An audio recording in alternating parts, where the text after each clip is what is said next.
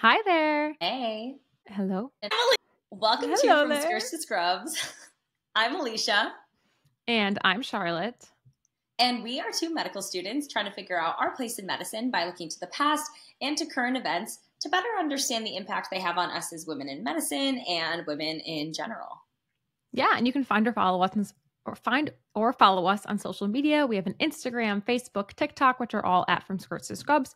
We also have a Twitter, or X now as it's called, which is at FSTS_podcast. And you can also check out our website for more information, our episodes, show notes, sources, and more from skirtsscrubs.com. And we now post on YouTube live recordings of each episode. So be sure to follow us on YouTube as well to see our episodes every other week. Yeah, and you can also subscribe to our podcast and leave us a rating and review. Apple Podcasts is the best place to do that, but you can also leave us a 5-star rating on Spotify. Yeah. And welcome back to episode 60, everyone. So excited. I can't believe it's actually episode 60. Wow. Now it's really sinking in. We definitely have more than 60 episodes, but this is the literal number 60 when we don't count our mini episodes and bonuses and all that stuff. So we're so excited you guys are all here and excited to jump into this new topic. So this week we're going to be talking about something that is affecting all of us, honestly, the whole world that's affecting quite literally. And that is climate change. And you're probably like, what? Climate change? I thought you guys were a history of medicine and women's health podcast, which is true. That is exactly what we are. And exactly why we are talking about climate change today, because the changing of our planet specifically affects pregnant individuals as well in some shocking ways. So it's something we wanted to touch on a little bit and explore and learn more about ourselves and teach you guys at the same time. So before we get into it, Alicia, do you know anything on this topic? Not know much. I know very little, in fact.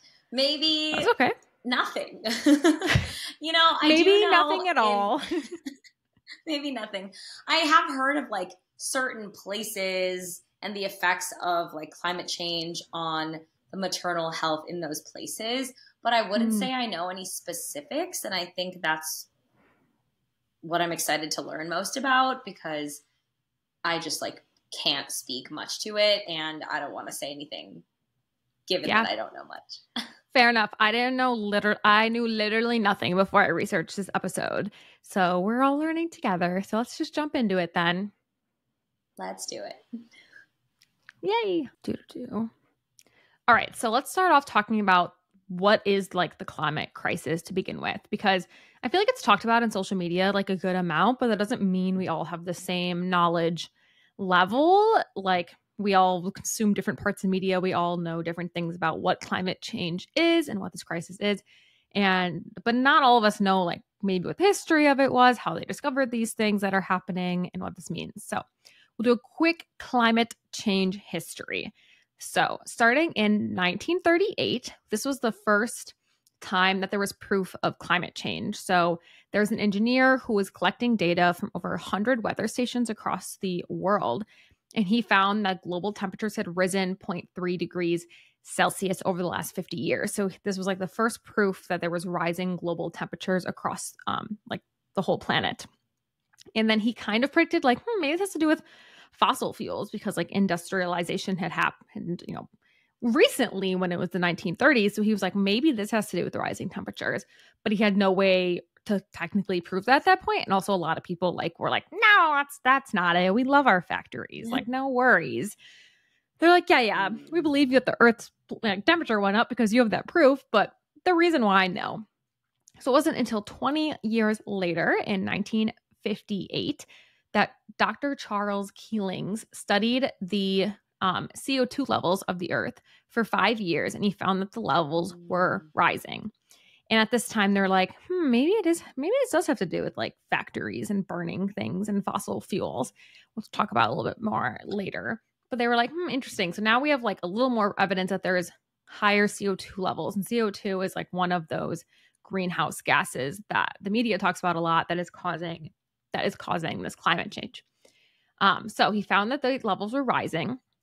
And then 20 years later, again, the next big step in discovery is where scientists actually began to drill into the ice in Antarctica, which is cool because basically they would pull up these chunks of ice And ice, you know, is obviously solid water, but doesn't mean it's like perfectly solid all the way through. So sometimes there are little bubbles of air in the ice. They were able to study the bubbles of air from the ice that they had mined in Antarctica. Whoa, that's Yes, cool. actually so cool.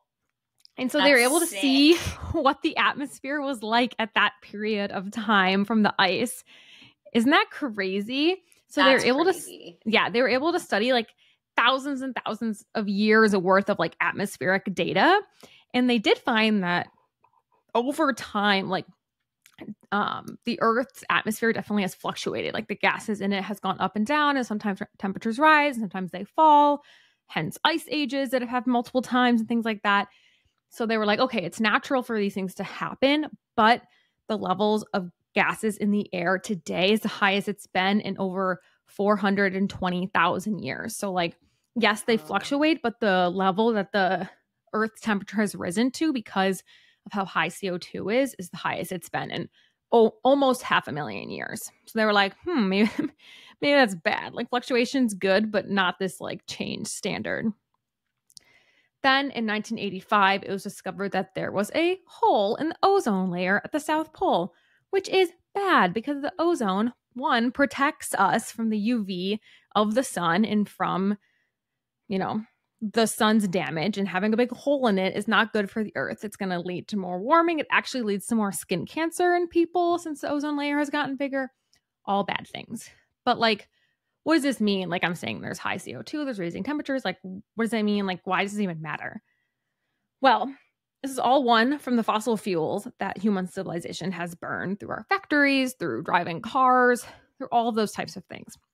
And as these fossil fuels are being burned, they release greenhouse gases such as CO2, which, as they rise, coat the earth and trap the heat of the earth into its atmosphere. So instead of heat dissipating into space, it's being trapped in the earth, which is not good. And this has caused a number of effects on our planet. Some are the sea levels have risen at a lot higher rate than in the past. I think before they used to rise at like 1 millimeter a year or something. Now it's like 3, which is 3 times as much as it should be, which is not good. Also, the Arctic ice has shrunk a ton. I'm sure many people have seen the poor little polar bears who have nowhere to swim because there's no ice. Yeah. In the last 40 years, the Arctic ice has shrunk 40%, which is crazy. There's also increased flooding in some areas and also increased droughts in others. So different areas of the planet are affected differently by this climate change. But the biggest thing is that like there's just change in weather patterns. So weather is becoming more extreme. It's just becoming like, I don't know, like bigger is not the right word, but just more extreme. Basically, it all ends depending on where you live. Like the weather's not going to be the same. We can't be like, oh, climate change causes flooding for the entire world, because that's not true. Like it's just dependent on where you live. And then because of that also affects our food supply. So getting more into like how are humans affected by climate change? There's a lot of different things. And that's like why we want to talk today is like how are we being affected by climate change on the level of our health? Because, you know, Alicia and I are going to be Alicia is a doctor as of this time. I'm a doctor. Oh, yes, I'm a doctor. That should have been our first thing we said, is that Alicia is a doctor. I have 1 more month, guys, but Alicia is a doctor. So this is important to us. Our health. Very important to us. Yes. Us being doctors is important. Also, we care about your health and our health and why climate change affects that. So why do all these things affect humans today? Well, there's a large range of ways this is affecting people. Particularly climate change really affects communities of color who live in like really risk-prone areas that already deal with a lot of pollution, and that pollution's being even worse now because of climate change. People on people on both sides of the age spectrum are highly susceptible to changes in temperature and emergencies. So kids are really susceptible to temperature and like really high temperatures. And elderly people are really susceptible to, if there's an emergency because of severe weather, they're not as able to leave their homes as quickly. They need a lot more assistance. So that puts them in a lot more danger. And then also low-income communities are often in areas that have high risk of flooding and pollution. So those things, of course, get worse with climate change. So all of these groups of people are really negatively impacted by climate change. And then more specifically, I want to talk about pregnant patients today because we are a women's health podcast. Maternal health is very interesting and important and is really strongly affected by climate change. And before we get into any specifics, I do want to say that it's super important to note that people of color, people with disabilities, LGBTQ pregnant individuals are all negatively impacted by the climate crisis way more than white pregnant individuals are. And that's, because of things I already mentioned with high risk areas, low income areas, just when you already have one thing going against you, it's the intersectionality of oppression, basically. And climate change is part of that as well. So as we got into, we're going to get into talking about why climate change affects pregnant people.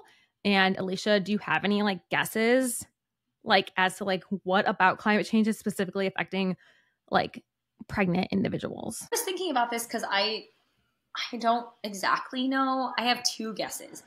One is at a very specific level. I feel like climate change changes just the environment in which you're living, and that can just affect a baby that's gestating. That's the first thought I had. If you're living in a place that has a lot of air pollution or something, you're at risk. You're just living in this area that is not healthy. But the other thought that I had that's more meta is that I feel like climate change is one of those environmental stressors that just has an impact on people's bodies at large. And when you're living in a world that has higher stress levels, that just inherently, it's the idea of minority stress, living with an elevated level of stress all the time, does affect your health. So that was a thought that I had, but I guess that's more globally, how does climate change affect everyone? I feel like it affects pregnant patients in terms of their ability to carry babies to term, or the birth weight of their babies, things like that. I don't know of any specific deformities or teratogens necessarily, but I'm sure there are some of those too. Yeah. I mean, those are all good points and definitely all apply for sure. Basically, I guess everything we'll talk about going forward, which is basically just going to be the couple ways that pregnant people are affected by climate change, definitely can apply to all people and individuals. But I have specific studies and statistics that affect why the pregnancy itself is affected. But like you said, it's very much a global thing. It's not just the pregnant people who are affected because of this one thing. Anyone's going to have issues. So with that, I have a couple bullet points basically of some main topic areas that affect these patients. So starting with one, which is extreme weather changes. So I mentioned that climate change has resulted in a lot of different, new weather patterns. I know personally myself, I feel like I've noticed it just in where I live. I'm the weather gets crazy sometimes now. This was never like this growing up. The weather's crazy. We don't have spring anymore. No, when we were kids, we used to have honestly, spring is my least favorite season. I'm okay with it. Same. I don't like spring. Me too. I'm a fall. My allergies are horrible. But still, spring is just the worst. Have it is kind of a problem. Yeah, we should have spring. Living in Michigan, it's a 4-season state, and now it's a 3-season state. It's weird. It's a 3-season state, and I'm glad they got rid of the worst season, but that's still bad. Sorry to all of you I don't want spring. Winter to be longer, but I'm not mad there's no spring, but there should be spring. So yeah, weather is just getting crazy. Climate change has resulted in a lot of severe storms with really high heat waves, lots of flooding, like I'd mentioned earlier, and also wildfires are going crazy now. And so all of these things, if you're having severe weather, it's going to affect your ability just to kind of live your life, which you kind of mentioned. If you are having flooding, then you can't really leave your house. If you're having wildfires, you might have to evacuate your home. If you're having high heat, it's hard to go outside, or maybe your AC broke and it's hard to be in your own home. It's just affecting your everyday life. And for one thing that's pivotal in this is that pregnant patients have so many doctor's appointments. So many. In the beginning of pregnancy, you're going once a month, and then you start going every couple of weeks, and then you're going every single week. And all these appointments are not just for silly giggles and laughs. Some of them maybe, you can miss maybe a couple, but don't. Because a lot of them are to check up on you and the baby and to make sure things are fine and get the right testing done and make sure you're taking the right medication, things like that, to make sure that you and baby are safe during pregnancy. And so if you're having these extreme weather things and you can't get to those appointments, like that is already going to cause an issue for like the baby and the pregnant person's life. Yeah. And then as a part of severe weather, another big thing is the high temperatures. So if you're having like a huge heat wave, that's going to cause a lot of negative things to happen to the body. I mean, like I said, kids already are really affected by heat. Elderly people are also really affected by heat in general, but more specifically, pregnant patients are really prone to dehydration. So if the body cannot cool off and you're becoming more and more dehydrated because of high heat, this is really dangerous for a pregnant patient because they can go into kidney failure pretty easily. It also results in preterm birth, low birth weight, and infant death. And one study was actually really interesting. It was done during a heat wave, and it showed that the risk of preterm birth is actually 16% higher during heat wave days than non-heat wave days. Oh, which is wow. crazy. That goes up so That much. makes sense, though. That makes so much sense because, like, when you have your body's in like coming such in with distress, preterm contractions, you're like, you give like a liter of the first fluids thing you do is like, have you drank enough water today? Like, let's give you some fluids. Yeah, so it goes up a ton. And then more specifically, every degree of Fahrenheit that it goes up, it's a 5% increase in preterm birth risk. So like each degree higher hotter it gets, the more likely you'll go have preterm birth, which is really bad. Preterm birth is not good. So that's pretty wild. And then also during heat wave days, there's an increased rate of stillbirth by 46%. God. Yeah, which is terrible and so sad. And so these are terrible statistics. And then of course, like in the United States specifically, the hottest areas of the country are in the South, in the Southwest, and in the West. And also within these areas of the country are some of the largest populations of Black and Hispanic patients. So these patients that are already going through a lot of disparities are having this on top of it. The heat waves are even worse in a lot of regions where marginalized patients already live, which is important to note. All right. So another big thing that affects these patients is increased susceptibility to infectious diseases. And this is because of a couple different things. One is bugs, literally just bugs, because there are some bugs that carry disease. And if you had to guess, what are those bugs? Mosquitoes. Yeah, mosquitoes and ticks are like known for carrying. If you live in Michigan, you know that if you get a tick, you're at risk for Lyme disease. And that's just common knowledge. And then if you live more in the south of the United States, you have like mosquitoes that might harbor more diseases, and you know that too. And so that's an issue because as seasons begin to change, like we just said, that spring doesn't really exist anymore where we live. Seasons are changing and some seasons are lengthening. And so if you have a summer that's being lengthened and you're having increased rainfall, it's going to result in more ticks and mosquitoes breeding, and they're existing for longer in these regions than they usually like have in the past.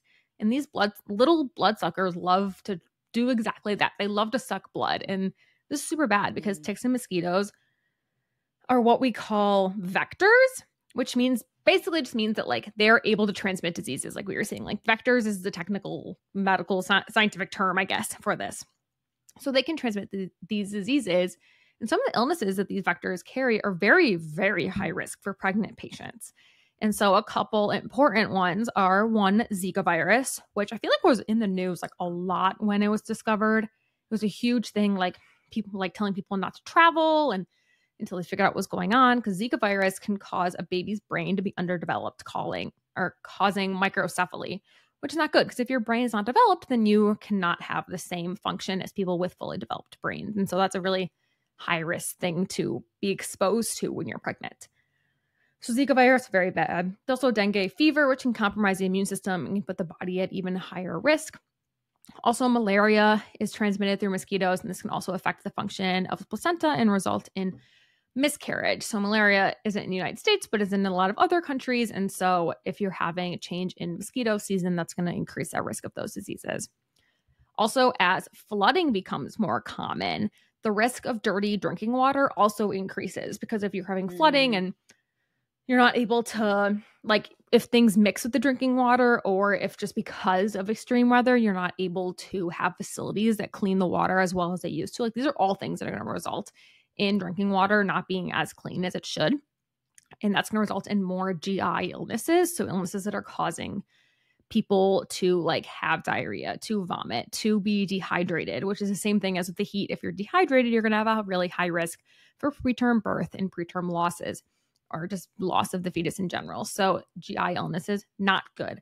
And that's a big risk of not clean drinking water. And at baseline, 1 billion people across the whole planet do not have access to safe drinking water. And then it's even increasing at like a rapid rate because of the climate crisis. So pretty wild. A lot of things right there. But a lot of infectious diseases basically that are coming from just like the environment itself that you're living in. Like those are things that you can't really avoid depending on where you live. But yeah. And then adding on to that, there's even more illnesses that can cause issue. And the next one mostly being foodborne illnesses. So for the same reason that drinking water is at risk for not being as clean or to the quality that it should be, food has the same risk, because as it becomes harder for companies and transportation, things like that, to keep healthy foods and like foods that are at the correct level of cleanliness, I guess, in distribution, if that quality and like quantity of good food decreases, people who already experience food insecurity, which is at baseline an issue for pregnant patients, because if you have food insecurity, then you're not getting the right nutrients you need. If you're not getting the right nutrients you need, then your baby is at risk for a lot of defects. So defects of the cleft palate, which is your mouth. There is transposition of the great arteries, and then tetralogy of Fallot, which are diseases of the heart, like congenital things that you need full-on heart surgery for as a baby to fix. Spina bifida, which is a disorder of the spine, and anencephaly, which is you're born without a brain. So these are all like really high-risk things that can happen if you don't have the right nutrition while you're in pregnancy, which is already baseline issue for patients experiencing food insecurity. If you add the climate crisis on top of this, and you don't have access to these foods because of what's happening in your area, and only the good foods are going to the really expensive areas, it's even amplifying this food insecurity crisis to begin with. Additionally, if you don't have the right food, there's not just risks to the baby, but there's risks to the person who is pregnant as well. So gestational diabetes is something that's very common in pregnancy for people who experience food insecurity. And this is basically just diabetes that happens during pregnancy. Like you can have diabetes before pregnancy and then continue to have it throughout your pregnancy, but some people develop it in pregnancy. This is not good. It's not good for you or the baby. It's very unsafe. It can get really scary. And then also high blood pressure, which is also something that's really scary, because that can lead to preeclampsia and eclampsia, which you have seizures. And these things can be more high risk if you don't have the right nutrients and food that you should be eating throughout your pregnancy. So, scary. Also,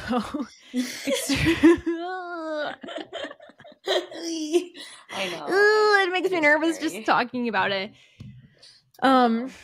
Also, along the lines of food, like as you have extreme weather, and like I said, like these storms are taking down power and transportation lines, and food is more likely to spoil too. Like if you have a refrigerator that goes out because of an extreme weather, and you have no way to store your food in a safe, cool way, and your food spoils, or operations to ensure food safety in your area is spoiled, you can't get that. And for some reason you're consuming spoiled food, like that itself has foodborne illnesses in that. And so, everyone has experienced like getting food poisoning because you ate something old and like 30 minutes later you feel like crap.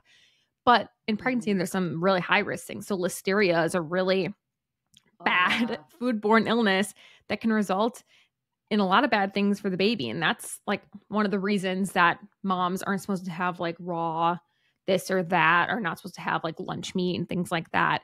But if you're consuming that because you have food insecurity, then that's going to be high risk for your baby. So, and then lastly, on this like same food topic, if you don't have the right nutritional supply and healthy water sources, then you can also affect the milk supply of the breastfeeding person, which puts the newborn at risk. So if you're breastfeeding a newborn, and you don't have that breast milk because of food insecurity or water insecurity, then that baby is at risk for like nutritional deficiency and just literally starvation. If you have no other way to get them food and your breast milk isn't working, then that's also bad. So, I feel like that's True. the worst. That. Yeah. Yeah. So really, we have a lot of things that have to do with like common illnesses that people already experience, but they're just getting worse is like kind of the point. Like the things that are happening already happen to people, but climate change is just like amplifying them. And to add on to that, the last point I want to make is the issue of like air pollution. And of course, like air pollution, if you live in a highly polluted area, whether it's the city you live in or you live near factories in a certain part of your city, like all these things are contributing to air pollution, which is going to cause more upper respiratory infections. If you have asthma, it's going to flare it more. And if you have asthma in pregnancy, it's already a little bit more dangerous.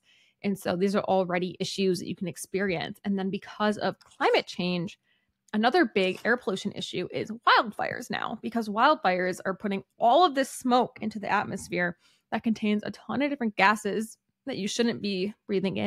And also fine particles, like little specks of smoke that can like get into your lungs, and it's really unsafe for you.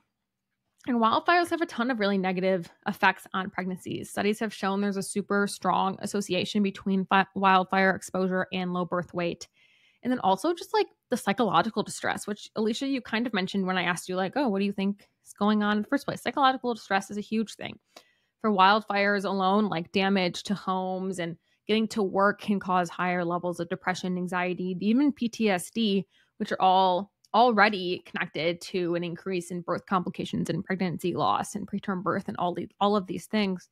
And not just wildfire, but any extreme weather. If you're experiencing hurricanes or flooding and you lose your home or you lose your job because you can't do this or that, like that's going to contribute to stressors. That's going to be amplified even more. Like I said, the point is that everything is amplified because of climate change. So those are like the main like 4 things I really wanted to touch on today. So one is like the extreme. The first one was the extreme weather and how that's affecting most specifically like heat waves. Then the illnesses due to infectious diseases because of like bugs and the unclean water, and then foodborne illnesses and food insecurity, and then air pollution because of wildfires. Those are like 4 big things that are affecting maternal and like fetal health basically today. And so obviously this is an issue, bad, and it's kind of scary because like climate change seems so out of our control. It seems so like otherworldly almost. Like it just like it's daunting because it's so much that's like literally happening and we don't know like what can me the lay person do? Like I don't work in climate stuff. I don't know. Like that's not me. And obviously the things that we can do to try to mitigate climate change, like drive less and participate in eco-friendly initiatives and like this and that within your community, but like that's still hard. And like we're all doing the best we can, but more specifically, like what can we do about this like maternal health crisis that goes hand in hand with climate change? And so I was reading about like, is there anything being done, like any initiatives? And so there are some initiatives that health and climate organizations are trying to implement. There's actually a proposal made to Congress, which I don't know if it was passed or not, but there was like a very drawn out plan really detailing like what can we do about maternal health and climate change. And one thing they really wanted to look at was identifying climate change risk zones, which already exist. So like you were kind of saying that, Alicia, like some areas are really affected by climate change more than others. And more specifically, they wanted to identify risk zones for pregnant patients specifically. So like pregnant patients in this area are really high risk for effects of climate change. And then people in those zones would be able to have additional fundings for community-based and local departments to support like maternal health services. And so that was something that they proposed would be like a great change to have. Also, something that's been proposed is increasing access to virtual visits. So if transportation is a really big issue for you, then virtual visits is a great way to make sure you're still getting the right care and at least being able to talk to a provider. But of course, like if you already don't have access to phones or internet and virtual visits, then that's not really helping a lot. And then also family planning services, because if you can benefit from like being able to decide when is right for you and your family to become pregnant at a time that is safe for you and your family, especially if you are experiencing things due to climate change or whatever, honestly, then family planning is a great way to help mitigate those risks. But these are all things that are being done at like the government level and organizational level. Like we are not those people. Like we can call for raising awareness so these organizations do this. We can vote for people who care about these issues so that they get changed at these like national levels. But like, what can we do? What can I do? What can Alicia do? What can you do listening? Like, what are things that you know someone who is pregnant or you are pregnant These are some things that you can do. So one, if you live in an area with an increase in natural disasters or severe weather, you can make a plan with your OB for like safe delivery. So knowing like how you're going to get to your delivery center, where the nearest one is, signs of labor, things like that, so that if there is a natural disaster or severe weather in your area, you know, like how can you ensure the best health for you and your soon to be child. Also, if there's an increase in mosquitoes in your area, be sure to use EPA approved insect repellent or like use mosquito netting, things like that to ward off mosquitoes if possible.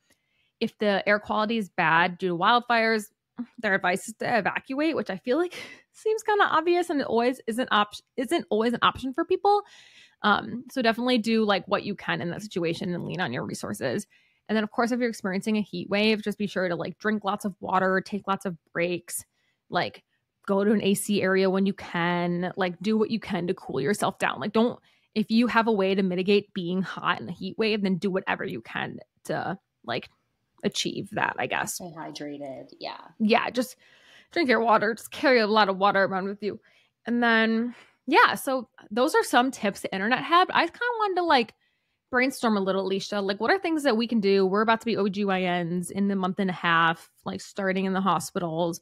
What are things that we can do and talk to our patients about in terms of climate change? The 1,000-yard stare. Like, I mean, I think, you know, the thing that's interesting that I was thinking about throughout this episode is that while you were talking, I was like, oh, this is a really good reminder of our globalized world, which sounds silly to say, but like, I think in our field, like in our training, because we're in training now, we're so focused on our community and our like niche area.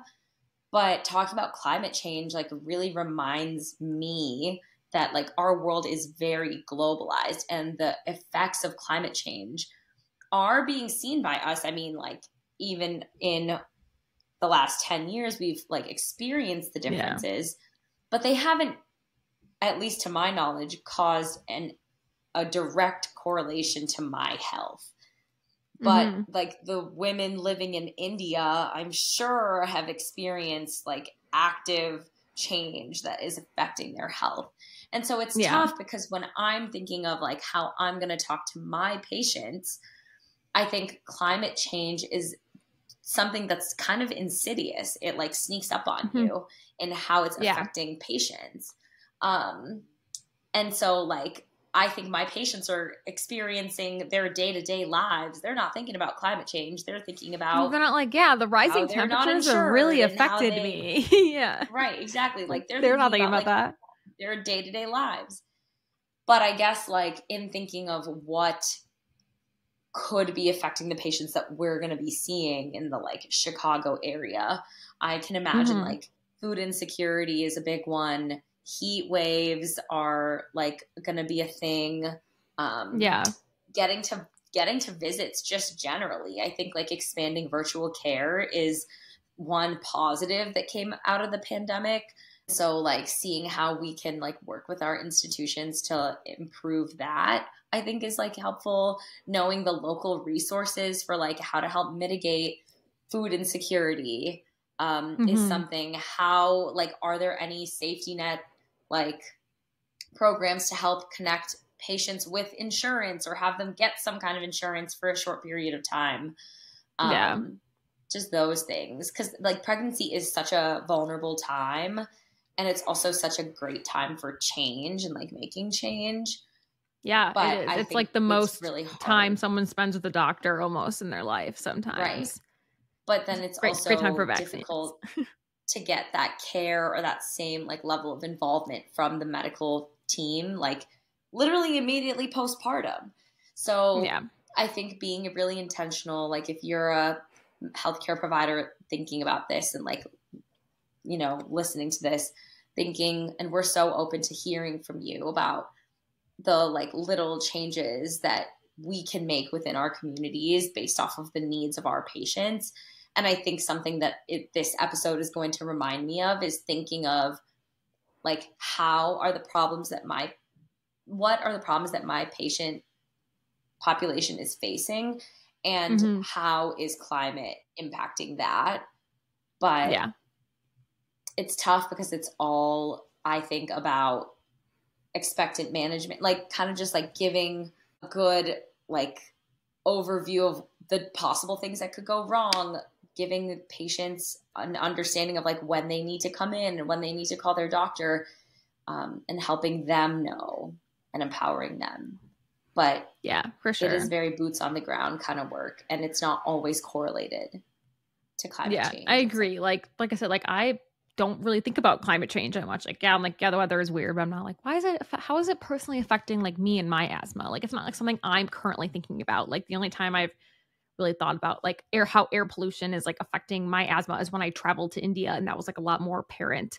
And so, like you said, like I don't think patients are thinking about it, but I agree. It's like just because climate change is just amplifying the insecurities a lot of patients already face with food and with water and transportation, things like that. Like that is just what we need to focus on, is like, where do patients already have struggles in their social determinants of health, and how can we help them be connected with the right resources now, so that when climate change does become something that's like on the top of their mind, like maybe something did happen in their area, and maybe there was a flood or there was a heat wave, or maybe there was like a crazy polar vortex or something, like they have the resources they need before that happens.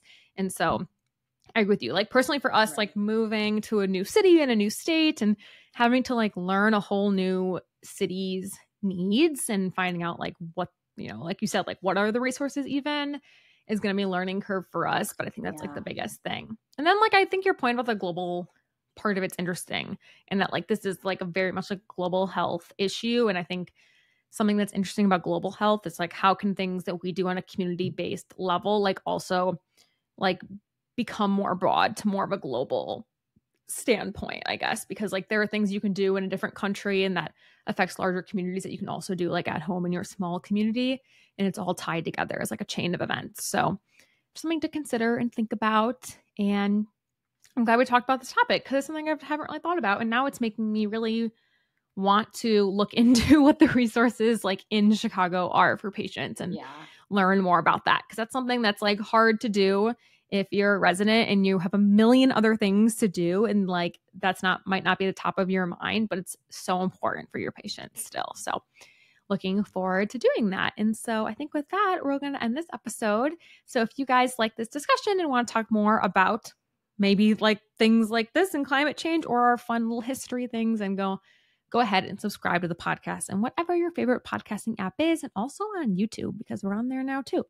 And then you can also leave us a rating and review. Apple Podcasts and Spotify are great places to do that. Yes, and you can also follow us on social media and check out our website for our show notes, sources, merch, all the things. That's from skirtstoscrubs.com.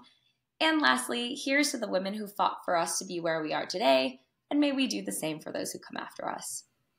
We'll see you next time. Yeah. See everyone next time. Bye.